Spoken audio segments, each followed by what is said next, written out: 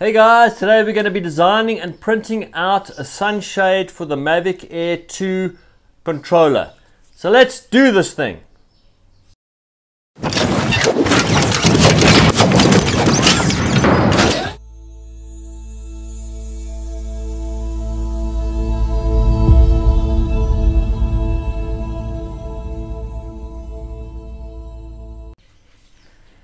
So the purpose of a sunshade is to help you see the screen a little bit clearer, especially on brighter days where the screen is basically not visible due to the actual glare from the sun.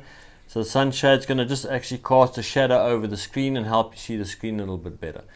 So let's go over the design I've come up with, and then we'll 3D print it. And if anybody's interested in printing out the same design, I will leave a link to the actual design in the description below. Having a look at the design, it was designed in Design Spark Mechanical, which is a free CAD software. It has three sides, a side or left side, back, right side. It also has a few lugs on either side, which I'll describe later, along with the reasoning for these cutouts. It is also sloped. It is not a vertical sunshade as you see on the internet where you can download these things. I'll also describe the reasoning for that as well. So let's print this out.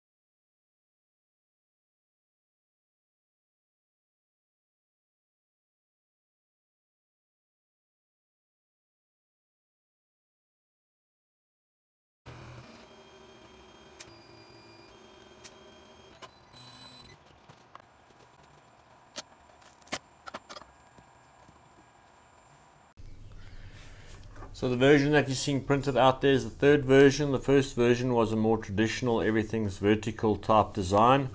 And the problem with that is it, in my opinion, does not block out the sun or the glare from the sun in any way. I've tested this and had absolutely no effect whatsoever. As a result of this, I created the second version, which is now slanted or tilted to an angle. And to demonstrate that, just put these little elastics over the lugs on the side. And these elastics hold it onto the phone, like so. And that works much better. The problem with this design is now that your thumbs hit the actual shade itself when you're just flying, regardless of what your technique is. The actual pinch technique, it's worse. So with that, the third design was actually made. And on the third design, you've got these cutouts over here, which are there to help you with your thumbs. I've also decreased the actual angle by 1 degree. And let's just put that on quickly. Like that. As you can see, it goes on very easy with the elastics. And with this now, your thumbs can go into that little cutout there, and it works very nicely. You can see there, it's pretty much, well, there's a lot of clearance there for you to fly with, regardless of what technique you use. You can also get to the screen very easily, no problems there, and the slanted angle makes it much easier to use the sunshade. So guys, this is another view of the shade itself.